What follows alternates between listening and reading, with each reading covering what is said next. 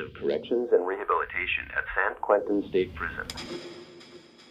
This podcast contains language that may not be appropriate for all listeners. Listener discretion is advised.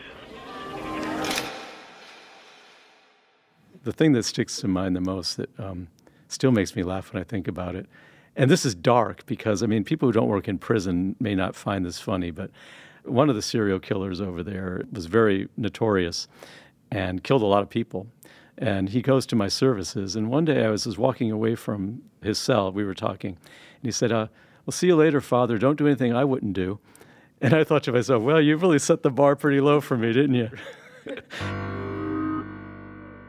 You're now tuned in to San Quentin's Ear Hustle from PRX's Radiotopia. I'm Earlonne Woods. I'm incarcerated here at San Quentin State Prison in California. I'm Nigel Poor, a visual artist who volunteers at the prison. And together, we're going to take you inside. This time, we're taking you into a prison within the prison.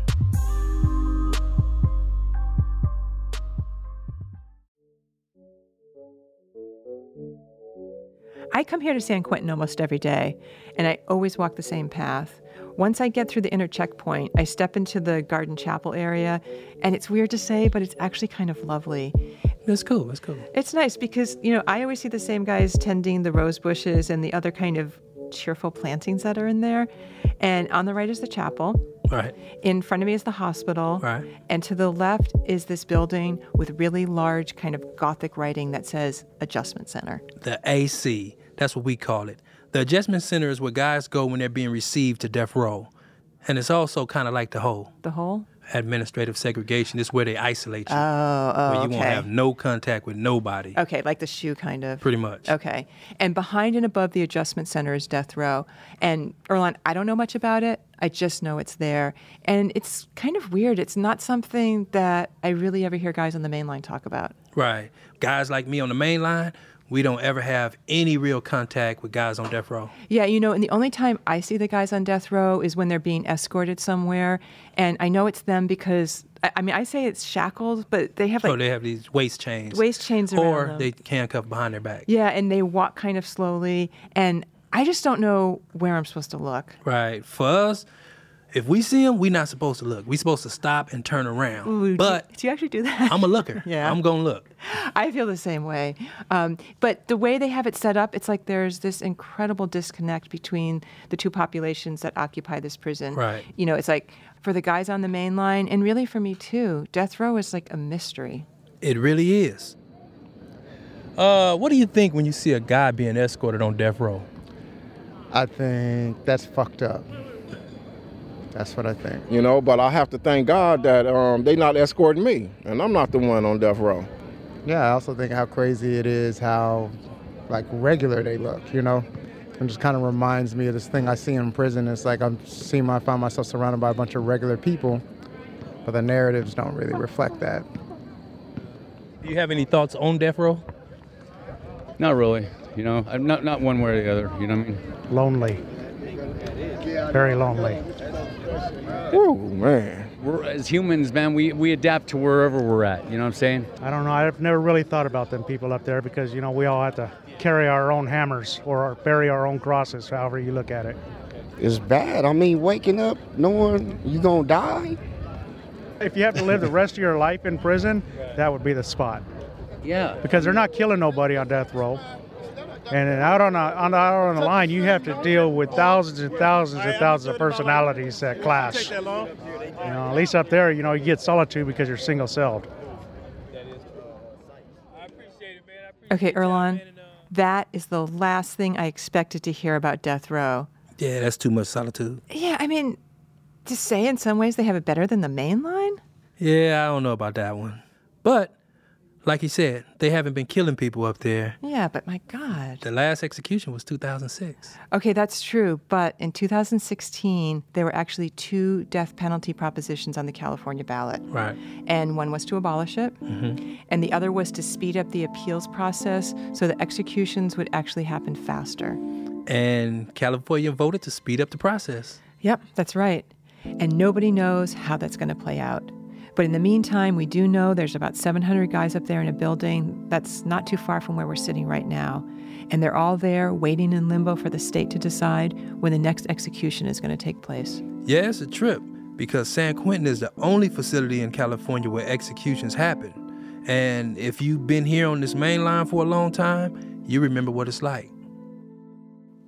I believe it was in February of '99, a guy by the name of Jantron Siripong, he was a foreign national, was executed, I believe, for a robbery murder in Southern California. This is Kevin Sawyer. He's been incarcerated for about 20 years. So the prison placed us on lockdown a few hours before the execution, but toward the end of the evening, someone yelled out, "Do you think we should have a moment of silence for the guy that's about to get executed?" And somebody responded with, "F him, he shouldn't have did what he did." I was kind of outraged because that could have been anybody in prison who has a case of, say, manslaughter to first-degree murder. Okay, Kevin makes a really good point.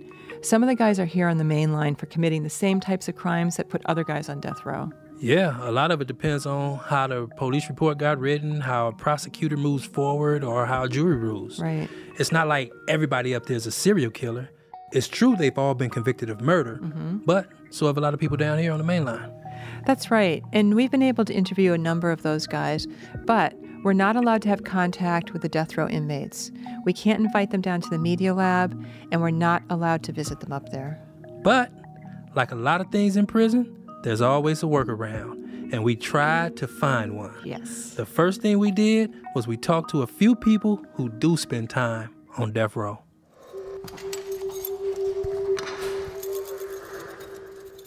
Well, the first visual is the big iron door that says condemned row. And it looks like it was... That's Rabbi Paul Shleffar. He works for the prison, and he visits death row on a weekly basis. And, you ring the bell, and the guard comes and kind of looks and asks for your ID. And it's old. It looks old. It feels old. It feels like it's been that way for forever. There's 5 tiers, 5 stories, right? And it's basically 100 cells long, and people are just having conversations, sort of weaving in between and over each other and up and down and sideways, and it's loud, it's crazy, it's chaos. It's like walking into a giant hold of a ship. Imagine a giant 5-story tall Costco, only with nothing to buy. We also spoke with Father George Williams, a Jesuit priest who's part of the prison ministry. It's just sort of metal, black metal cell doors and gray concrete walls and really dirty windows. So the light is it's kind of dim, even in the daytime. It's just a kind of a dark place, and there's not a lot of color in it. I mean, it's just, aside from black and gray, there's nothing growing in there. You don't get a sense of there being life. Of course, death row, I suppose. Why would you? It's almost as though someone went in there and took the color out of it. It's like sucked the life out of the place.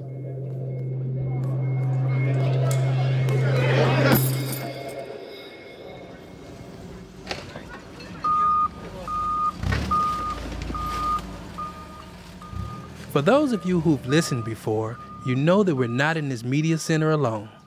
We have the San Quentin newspaper right next door. The paper's actually written and published inside the prison, but printed on the outside. So when it's getting ready to be delivered, a truck brings all the issues down to the media lab. The newspaper ships out to all the prisons in California, including San Quentin. And that means for us, luckily, it also goes to death row. Okay, so we're putting these letters inside the San Quentin newspaper. So basically, we threw a line out to see if anyone would bite, and it came in the form of a letter. To whom it may concern, my name is Nigel Poor, and I'm one member of the team that produces the podcast Ear Hustle from within San Quentin State Prison.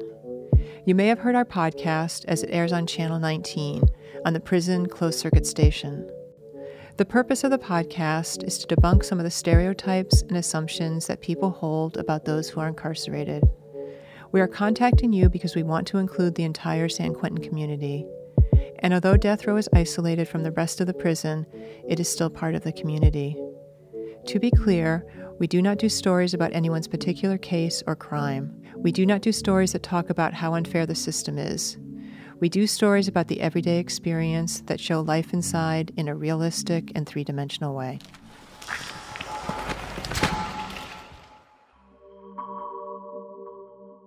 Earlonne, I don't know about you, but I had no idea how I was going to react to these letters. What do you mean? Well, I spend a lot of time on the main line here, and I'm totally comfortable. Right. But most of what I know about death row comes from the movies, and they may not be realistic, but the movies have a way of filling your imagination with really frightful thoughts. And on top of that, there are people up there who have done really awful things. Yeah, heinous things. You have people that's up there that have done things to the extreme. Mm-hmm. And that's why they're up there. Yeah. But every day, both you and I interact with guys who are in for murder, and we don't even think about it. No, it's true. I totally understand that. And I'm not saying that my reaction was the right reaction. I'm just saying that it was there, and it was difficult, and it was something I really had to work through. Plus, I also have to admit I had concerns about offending the families of their victims. That's understandable. Yeah, so it was really helpful to hear what Father George had to say about this. When I first got there, I was curious, so I would read the files of like what people were in for, and that's what gave me nightmares. I stopped reading because some of the crimes there were pretty horrible.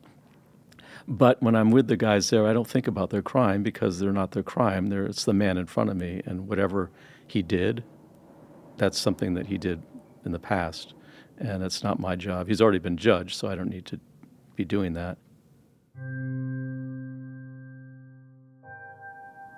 I think it's, in some ways, the darkest place in California because it's where we've put the people that people fear the most and just have so much hatred and anger toward, and we've thrown them away in this building. And there's no hope. I mean, at least the thing about San Quentin that's different from a lot of places is there are programs, there's hope, guys have an incentive, and we believe that people can change. I mean, most of us who work here do believe that. There, it's like they're not allowed to change. They are stuck in being the worst thing they ever did. And the best thing they could hope for would be life without parole, which I think is even worse than the death penalty. The worst thing about death row is just the fact that it exists. Let's open them.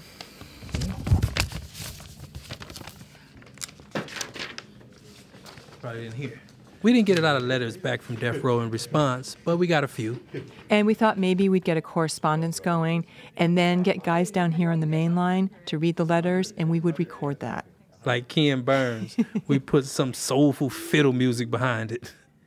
But a few of the guys who responded to our letter agreed to call us and let us record them, which is allowed under California law. We can't interview them in person, and we can't request to interview a specific inmate. But they can call us if they want to. So at the appointed hour, we brought our recording equipment into the tiny office of Larry Schneider. He runs the media lab for the prison.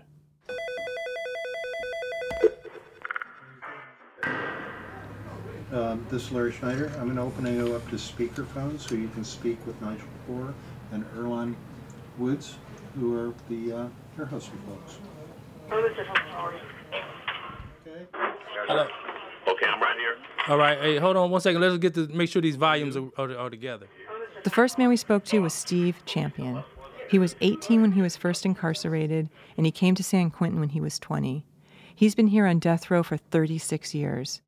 Could you describe your cell to us? Well, let me say this. It's not that big. You have a stainless steel toilet and a sink. You have 2 lockers that's attached to the wall. You have a bunk. For me, I don't sleep on the steel slab where you place the mattress at. But what I have did for the last 30 years is that I sleep on the floor. And I use my bunk, the slab, as my desk. Yeah, my name is Joseph Manuel Montes. I was 20 years old when I caught this case in '94, and I've been on death row ever since. We asked Joseph about his cell, too. You know, I have a TV. You know, I have a CD player. I have a typewriter. You know, I usually use my bed as a desk. You know, all my family pictures up. I call it the Wall of Fame. I have a map on my wall. You know, I like looking at certain continents, you know, certain places in the world when I'm looking at a PBS program. Do you enjoy not having a cellmate? You know, hearing your episode on having cellmates, yes, I like it the way it is right now. So it sounds like all the cells on Condemned Row are pretty much the same as the cells on the main line, but they don't have cellies. And almost everyone on the main line has a cellie. But you guys get to walk around outside pretty much all day. Yeah, I can be out myself from 6 in the morning to 9 at night. And we can do all kind of stuff on the main line, like participate in programs, go jogging on the yard, chop it up with the homies. But on death row, there are some serious restrictions. But that depends on which block you're in. We said that death row is a prison within a prison, but it turns out that that inner prison is also divided. You have East Block, where guys are in their cells for 20 hours a day, and whenever they come out and go to the yard, for example, they got to be shackled and escorted. But if you go without write-ups for, let's say, several years, and if there's room, you might get to go to North Seg, which is the block where Joseph's housed. You know, the only time that you have cuffs is when you leave the unit, when you go to a medical escort or you go to visit. When you go to the yard, you're not handcuffed. You know, you just basically go to the back of the unit because the officer, you know, he's able to open up the yard manually, and all we do is basically just walk straight up to the yard. Wait, so guys just walk around freely and do... Yeah, they can walk around freely. They can you know, play card games, use the phone, or stay in their cells, or walk up and down the tier as a means to exercise. So when you say yard, do you actually go outside? Yeah, I go outside on the roof. On the roof. Oh, okay. On the roof. So that means that you can look over the whole bay? No, we're not. No, everything is. They covered everything. Our view is very limited. Oh man. Yeah, they changed that a long time ago. I mean, when I first got up here, you know, we didn't have covering, so I was able to get a good look, you know, at the ocean and the Richmond Bridge, but they changed that. So what do you see when you look out? Probably the sky now. Yeah, the sky. Birds flying above us. Oh, I guess you need to explain this to me better, because I just assume that you have to sit in your cell all day. So tell me what your typical day is like. Everything begins at 7:30 for everybody, and it ends at 1:30. But basically what I do is, because I'm a yard worker, I go out to the yard and I clean up, but they let the workers out earlier so we can, you know, pass the milk out, pass the lunches out, clean the tables, get the shower buckets ready. We clean the phones down, we wipe the tables down. We just make sure everything is clean for everybody, so when they get started with their day, they don't have to deal with the messy tier. Smells. Do you remember any smells? Smells. Well, sure. every kind of smell. You have the smells of the bathroom. You name it. It's like a locker room. It's like a bathroom. It's like a cafeteria. And you have the smells of people cooking. You know, meals, people cooking in their hot pots, and you know, and they figure out ways to cook for each other and, you know, share with each other. Definitely an attack on the senses in some ways. You walk by the shower, you get the shower smell. You know, it's just the kind of the smells of daily life, but kind of concentrated.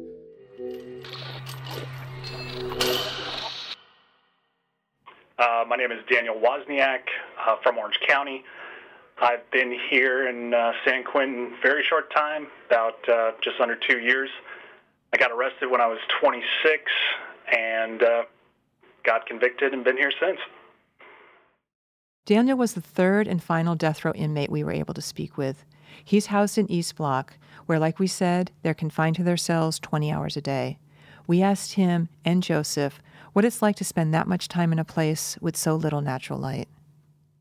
Well, each cell has two different lights. There's one on the top, one on the bottom that can illuminate the cell. There's a high setting and a low setting. Typically, I leave my lights on all the time just to, create a little bit of brightness. Your sight gets taken away somewhat, and when you enter into a place like this, into prison, you have to make a lot of adjustments because you're limited to what you're able to see. So that definitely gets weakened, and what gets strengthened is your sense of hearing. I've learned, and I wasn't doing it purposely, but it just happens naturally. But I've learned how to train my ears to just identify all the different sounds that happen outside of my cell. I mean, I've gotten so good with my sense of hearing, I can actually, tell when certain officers are walking down the tier, just by the jingling of the keys.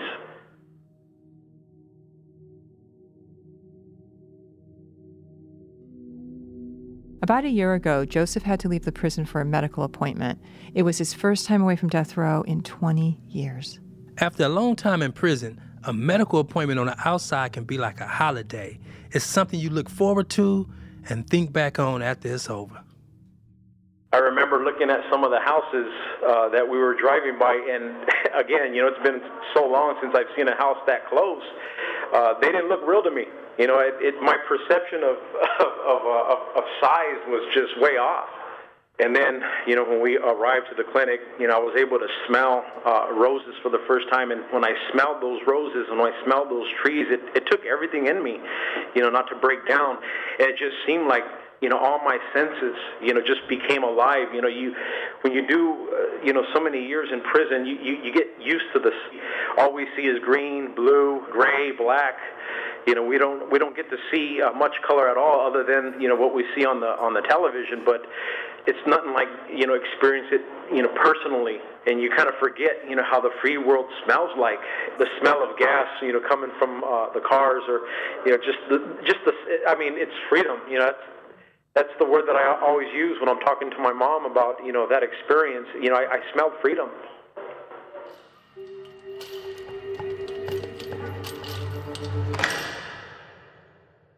It hovers.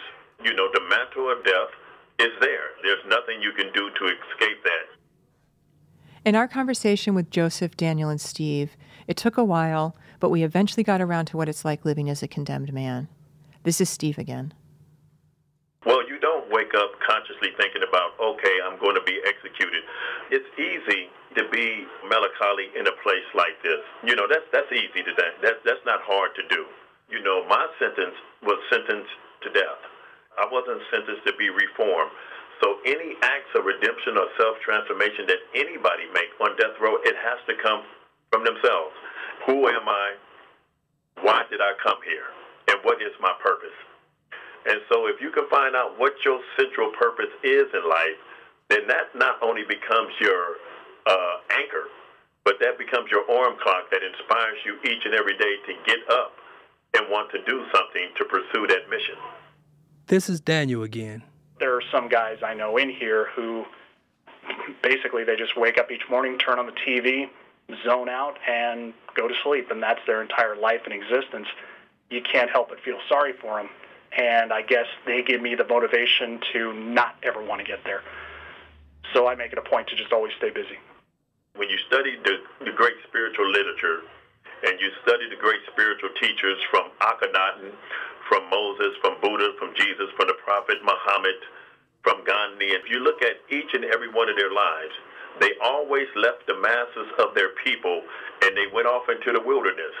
And that is where they had their quiet time. That is where they meditated at. And so for me, that becomes my force, early in the morning, 3 o'clock and 4 o'clock in the morning, where most of the people are asleep, where I can just really have that quiet time to myself and spend about a half an hour just doing that meditation. And then that sets the tone for me for the rest of the day. It starts in the morning. Yeah, it's the most important decision each and every single one of us make that we take for granted. You choose to wake up happy or choose to wake up sad. Make that decision. Hopefully it's happy. And then from that point on, I just continue trying to figure it out. Why am I still alive? Why am I still breathing? Why do I still exist? And I think it's not a matter of knowing what that purpose is. It's about the journey and the discovery and understanding what that is. And it constantly changes. I know that my situation is dire. I mean, after all, I am on death row. But I can also look out into the outside world, and I can also look out into history. I simply say to myself, if my ancestors can come over here, packed in boats like sardines, come into a world that they had no idea on, and if they can come here with everything in terms of their language, their history, and their culture and customs destroyed, and still make something out of nothing, then I don't have anything to complain about.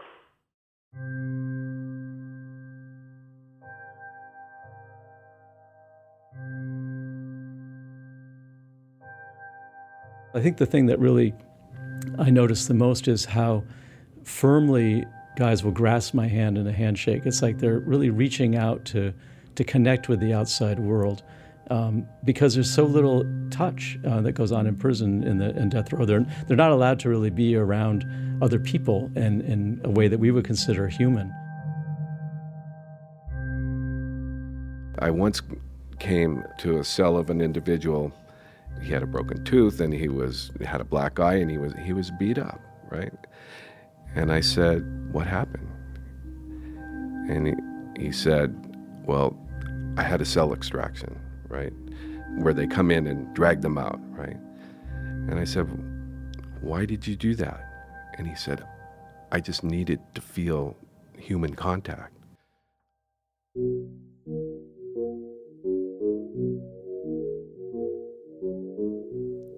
Okay, E, there's something that occurs to me listening to Rabbi Paul and Father George talk about what life is like on death row. What's that? Well, I'm not going to say that it contradicts what the guys themselves are saying, but there is this kind of disconnect. Well, they don't live up there. That's true, but that's not exactly what I'm getting at. Well, lay it on me. Okay. Rabbi Paul and Father George are so full of empathy, right? Okay. But what strikes me is that at least the guys we talk to don't seem to need empathy or sympathy. Huh. They have some kind of curious control over their lives that really surprised me. And it's kind of hard to articulate exactly what I mean, but what I walk away with is thinking these guys are incredibly self-sufficient. Yeah. You know, maybe they aren't. Maybe that's what they showed us, but that's what really comes across. Yeah, but remember, this is a select few. I mean, we sent 700 letters up there and only got a handful back. Yeah. And the guys we ended up talking to, they're determined. They're disciplined. I mean, look at Steve. He has written 3 entire books in the decades he's been on death row. That's true. And I remember he said sometimes when he has the time to go to the yard, he actually chooses to stay in his cell and write. Well, he's focused. He's been up in that cell 36 years. Oh, it's so hard to get my mind around that. But I also want to remember that there's a lot of guys up there who aren't like that. There's guys who struggle with suicide, with serious depression, and also I'm sure a lot of guys who just watch TV all day, like Daniel said. Yeah, it's tough. I mean, to keep it together in a place like that, you've got to be disciplined. You've got to have things to do, and you've got to have meaning.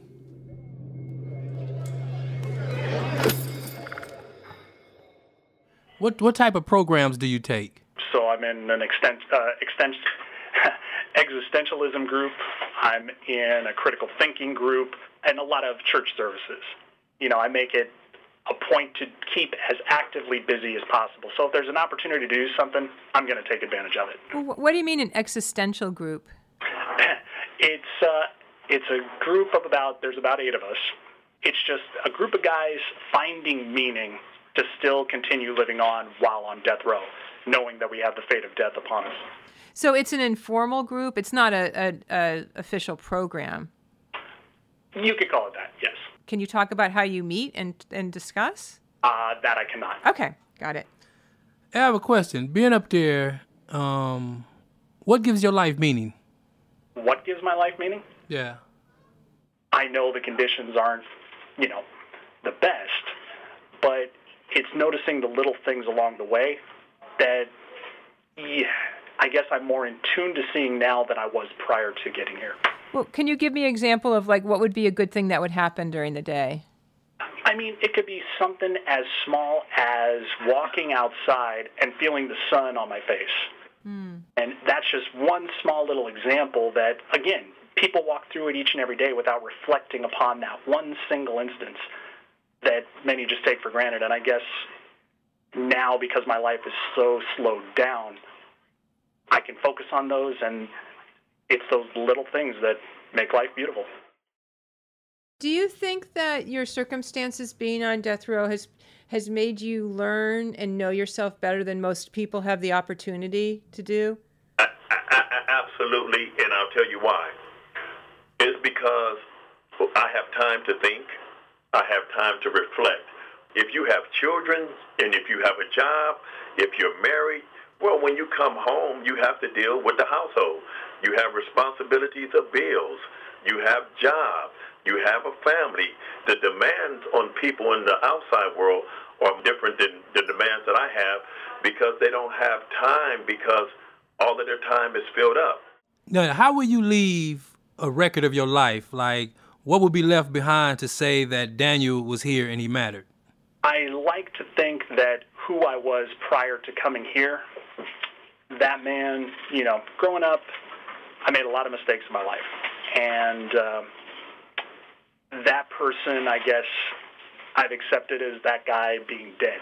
Like, that's the guy that got the death penalty. That's the guy who's, you know, gotten lethal injection.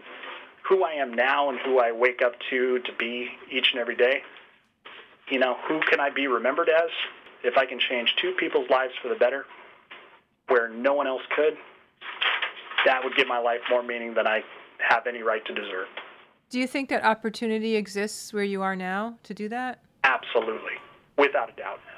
You got a lot of lost souls that have nobody, and they're facing the impending doom of death. Are you a lost soul?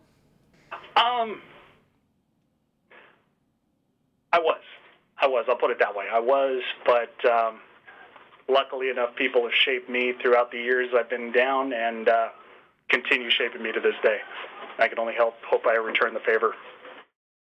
As long as you are alive, there is hope. When you are dead, that struggle is over.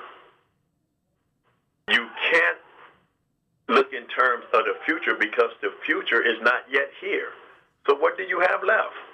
You have right now. And so that is what you have to live at, right here, right now. That's eternity.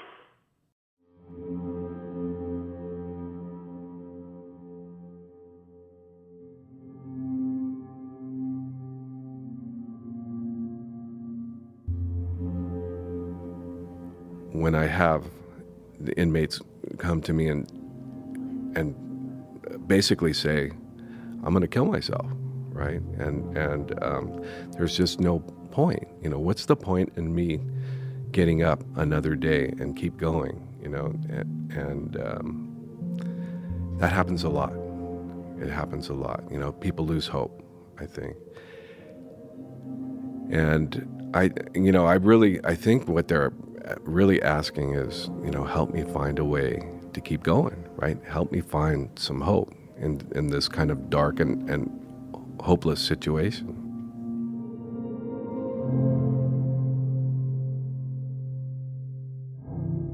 I think the only way I can describe what it's like as a minister going in there, as a priest, is it's like going into this dark cave with a flashlight.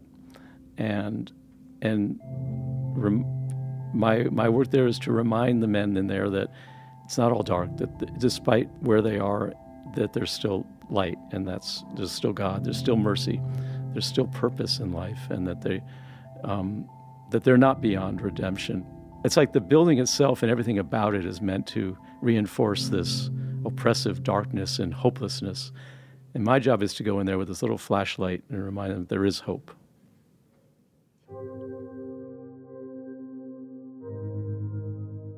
What do you think, E? Do you think you could keep it together up on the row? From my experience of like 27 years in prison altogether, I believe I can keep it together, yeah. It's like you adjust to it, like it's going to ASEC, going to the SHU, or going, you know, your program will change, and then after a while, you would get acclimated to whatever that program is. And I would assume it's like having a disease or cancer or something like that. You know it's there, but it's not something that you think about all the time. Right. You just have to learn to live with it, Right. because if you spend too much time in it, dwelling in it, and that's all your life is. you know? yeah. And it's not just about the guys on death row. We didn't even get into how survivors or family members of the victims feel about death row and the guys up there. I'm sure they're going through a whole lot. Yeah, absolutely. There's so much more to learn. Yeah. So if you're listening to this and you're on death row, send us a letter. And tell us more about your experiences on death row. See, we can't guarantee anything, but we'd sure love to hear from you. When we come back, it's count time. That's when we put in a little extra something. Today, we're going to go back to the main line and hear a familiar voice.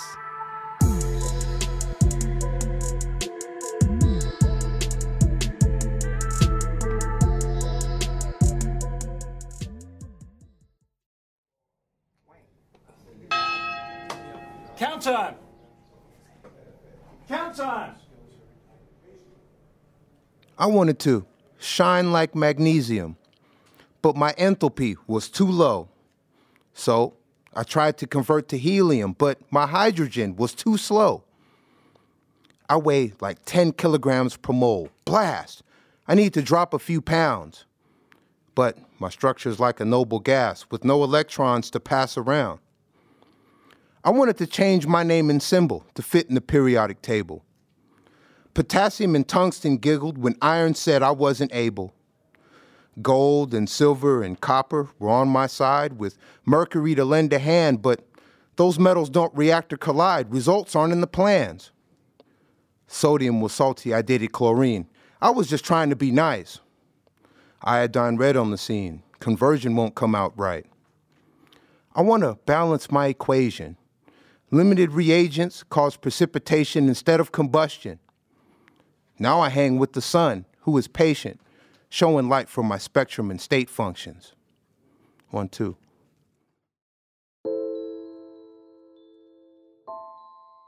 That was Mesro performing his piece, Human Element.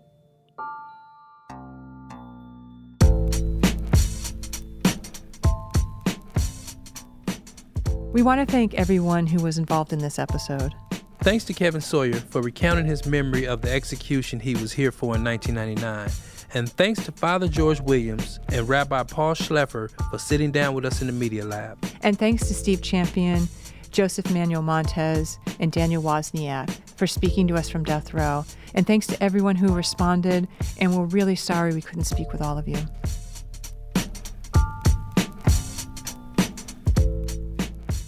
Ear Hustle is produced by myself, Earlonne Woods, and Nigel Poor, with help from outside producer Pat Mesiti-Miller, who also works with the sound design team. This episode was scored with music by Antoine Williams, with contributions from David Jazzy. Curtis Fox is our story editor, and Julie Shapiro is our executive producer for Radiotopia. We also want to thank Warden Ron Davis, and as you know, every episode has to be approved by this guy here.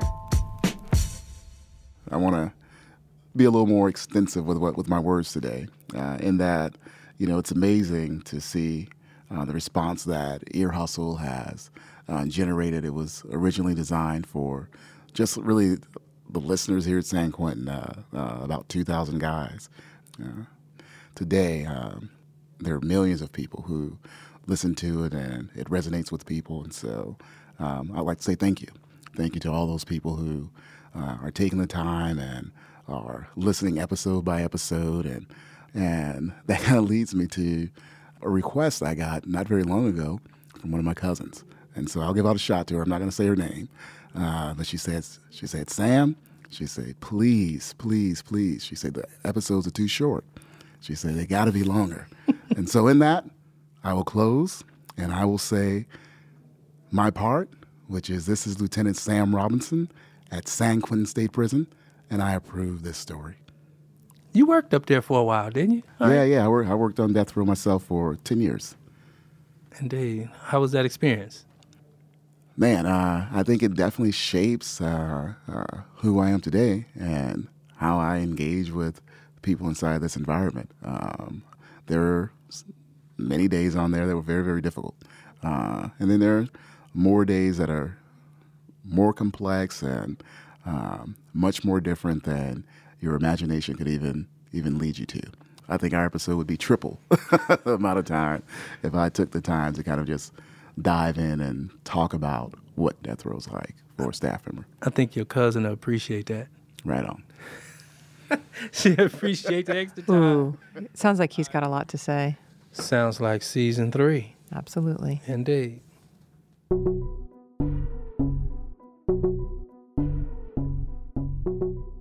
Check our website, earhustlesq.com, where you can sign up for our newsletter and download transcripts of our stories. Okay, E, I'm really glad that you brought up transcripts because I had this cool thing happen. What? Okay, a few weeks ago, I was giving a talk about Ear Hustle at the Starline Social Club in Oakland. Right. And this couple came up to me and told me that their son was incarcerated at Avenal State Prison. And they can't hear Ear Hustle there in Avenal, so the parents send him the transcripts of the show. And after he reads it, the transcripts get passed around the prison. Oh, that's what's up. Isn't that cool? That is cool. So, hey, here's a shout out to all you guys out in Avenal for reading those transcripts. And no, we're trying to get Ear Hustle into your prison. Actually, not just into Avenal. We'd love to get it into all of the prisons in the California Department of Corrections and Rehabilitation. And actually, why stop there? All over the country. All over the country. So if you're interested, if you have that power to get it into your institution, contact us through our website, earhustlesq.com. Next time on Ear Hustle. People love Lady J, and they asked for more. And this time, she's talking about what life is like for transgender people inside.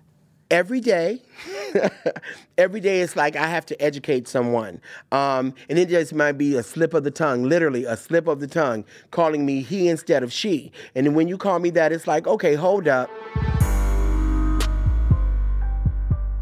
Ear Hustle is a proud member of Radiotopia from PRX, a collection of the best podcasts around. Hear more at radiotopia.fm. I'm Earlonne Woods. And I'm Nigel Poor. Thanks for listening. My favorite group from the 60s is without question the Temptations. My favorite group from the 70s is without question the Delphonics. My favorite solo singer is all the time is Aretha Franklin. So, if I get the time, that's what I do in terms of just relaxing and just listen and hear the music. Radiotopia from PRX.